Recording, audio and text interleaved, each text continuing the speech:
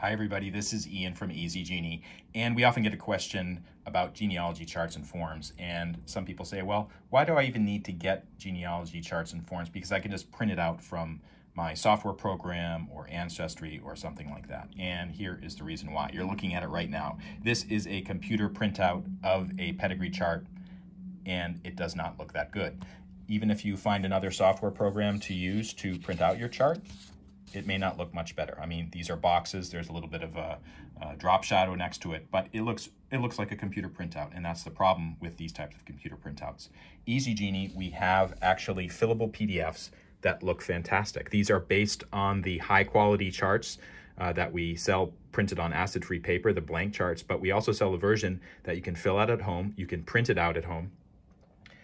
The fonts look good, the details look good, and everything is super clear. And it's actually very suitable not only for your own research and having a reference, but also giving it to other people if you want to do something like that.